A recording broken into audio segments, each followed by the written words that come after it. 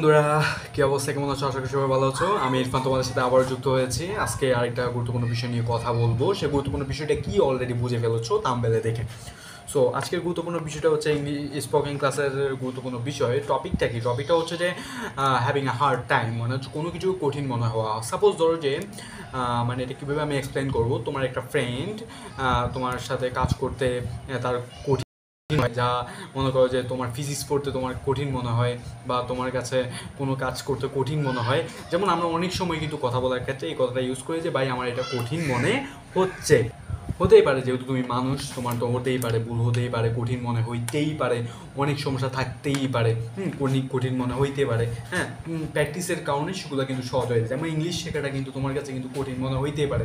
যারা প্রথম কোর্সে, মানে একদম স্পোকেন ক্লাসে প্রথম গেছে, আমি আমার বিষয়টা বলি, আমি যখন স্পোকেন ক্লাসে প্রথম গেছি আমি কিচ্ছুই পারতেছি না। আমার কাছে মনে হচ্ছে যে আমি কোন দোজকে চলে আসছি, কিছুই পারতেছি না, মুখ দিয়ে ইংলিশটা পর্যন্ত বের হচ্ছে না। স্বাভাবিকভাবে তোমারও লাগবে, আমার একদম কোনো ইন্টেলিজেন্ট পার্সন যদি প্রথম শিখে, এমনকি আয়মান সাদিকও যদি প্রথম ইংলিশ শিখতে যায়, যদিও সে ইংলিশ পারে, কিন্তু সে কিন্তু প্রথম যখন গিয়েছিল সেও কিন্তু পারেনি।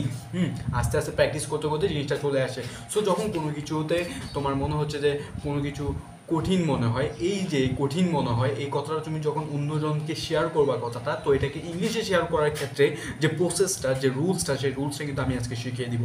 সো দেরি করতেছি না, এটার নাম হচ্ছে হ্যাভিং এ হার্ড টাইম। আবার বলতেছি হ্যাভিং এ হার্ড টাইম। তারপর হচ্ছে আর্টিকল তারপর হচ্ছে হার্ড টাইম। হার্ড মানে কঠিন, কোনো কিছু কঠিন মনে হওয়া। এই রুলসটা মূল ট্যাগ হচ্ছে এটা, having a hard time. So এটার স্ট্রাকচার হচ্ছে এরকম: subject plus bar plus having a hard time plus bar plus ING plus extension. আবার বলছি subject plus bar plus having a hard time plus bar plus ING plus মানে জিরাম form আর কি, plus extension. ঠিক আছে, মানে প্রথমে সাবজেক্ট বসাবা, এরপর একটা বার বসাবা, সেটা হতে পারে ফাইনিট বার, নন ফাইনিট বার, যেটাই হতে পারে। সে বিশেষ করে ফাইনিট বার হতে পারে, এটা ফাইনিট বার হতে পারে, নন ফাইনিট বার হলে ডাজন্ট ম্যাটার। বাট মানে কি অক্সিলারি বার হলে বেশি ভালো, অক্সিলারি বার বেশি বিশেষ করে হয়। মডেল অক্সিলারি তেমন হতে দেখি না। মডেল অক্সিলারি পারে না যদি আসে, তাহলে মডেল অক্সিলারি বা হতে উচিত, বা পারে না, বা হতে পারে, ওরকম কিছু আসলে মডেল অক্সিলারি তুমি অক্সিলারি বার তুমি নিয়ে আসতে পারো। তবে এমনি সবসময় কিন্তু আই এর জন্য এম, ইউর জন্য আর, এবং হচ্ছে কি এর জন্য ইস। ঠিক আছে, এসব মানে মানে এগুলো তো বাচ্চারাও জানে যে কোন পার্সনের সাথে কোন নাম্বার, এটা তো সবাই জানে। থার্ড পারসন সিঙ্গুলার নাম্বার হলে ইস বসাতে হয়।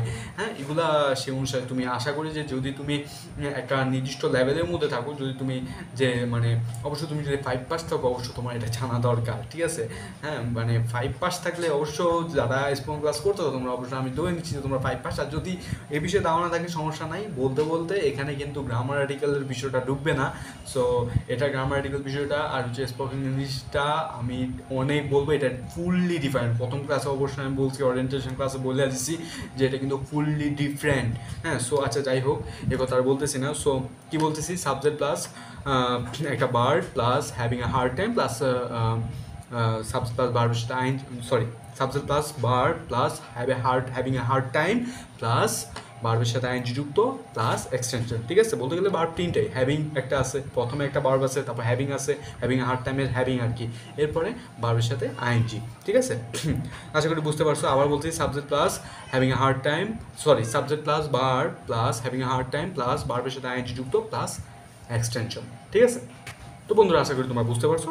এখন আমরা এক্সাম্পলে চলে যাই। ঠিক আছে, তো কোনো কিছু কঠিন মনে হলে যদি এই কথাটা কারোর সাথে শেয়ার করতে চাও বন্ধু বান্ধবের মধ্যে, যে হইতে পারে যে ও বলতে পারে যে ভাই আমার কাছে ফিজিক্সটা কঠিন মনে হচ্ছে, হইতে পারে ভাই আমার কাছে কেমিস্ট্রি কঠিন মনে হচ্ছে, আমার কাছে বায়োলজি কঠিন মনে হচ্ছে, আমার সঠিক উত্তর বাছাই করতে কঠিন মনে হচ্ছে, আমার কাজ করতে কঠিন মনে হচ্ছে, হইতে পারে। সো এরকম বিভিন্ন কথা বলতে গেলে যখন বিষয়টা উঠে আসবে, তখন তুমি এই কথাগুলো যখন তোমার মধ্যে আসবে, তখন তুমি এই কথাগুলো এভাবে হ্যাভিং এ হার্ড টাইম দিয়ে শেয়ার করতে পারো। ঠিক আছে, আচ্ছা তাহলে তোমার সাথে সময় কাটানো আমার পক্ষে কঠিন হয়ে যাচ্ছে, এটাকে ইংলিশ কী বলবো? আমি having a hard time to spending with you.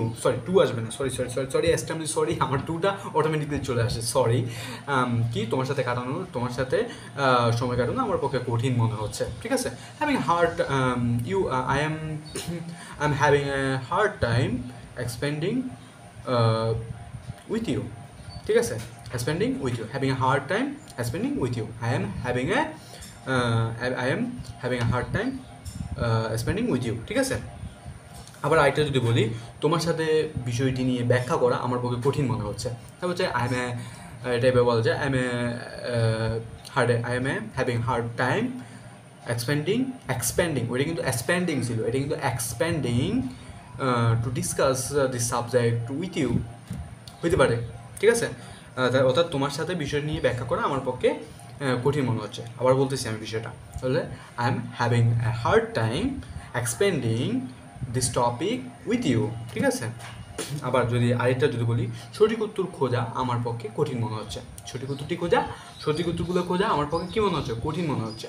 I am having a hard time finding the right answer, ঠিক আছে।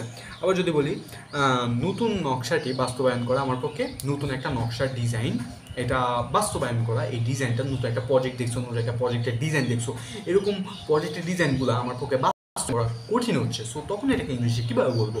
এটাকে ইংলিশে বলবো আই এম এ চলে আসতেছে না এখানে। আই এম কথা বলার ক্ষেত্রে তুমি দেখবে স্পোকেন ইংলিশে কথা বলার ক্ষেত্রে তুমি এত ফাস্টলি বলতেছো যে তুমি কথাগুলো ঠিকই মাঝে মাঝে ওখানে কিছু কিছু শব্দ তুমি এক্সট্রা ঢুকিয়ে ফেলতেছো, কিন্তু মানে তোমার শ্রোতা স্পোকেন ইংলিশের মূল জিনিসটা কি, অর্থাৎ তোমার শ্রোতা যাতে জিনিসটা বুঝতে পারে, ঠিক আছে, তোমার শ্রোতা কিন্তু জিনিসটা বুঝে ফেলতেছে, ওইটার ক্ষেত্রে সমস্যা নাই। যেমন আই এম এ, আমি কথা বলতে বলতে আমার মধ্যে এম এ এখানে একটা চলে আসতেছে, ঠিক আছে।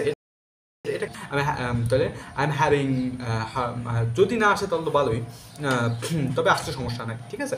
I am having hard time implanting a new design, ঠিক আছে। I am having a hard time implanting a new project or new design or new art হইতে পারে, না অনেক ধরনের হইতে পারে, ঠিক আছে। সো এখানে আমি জিনিসটা বলছি, তোমার সাথে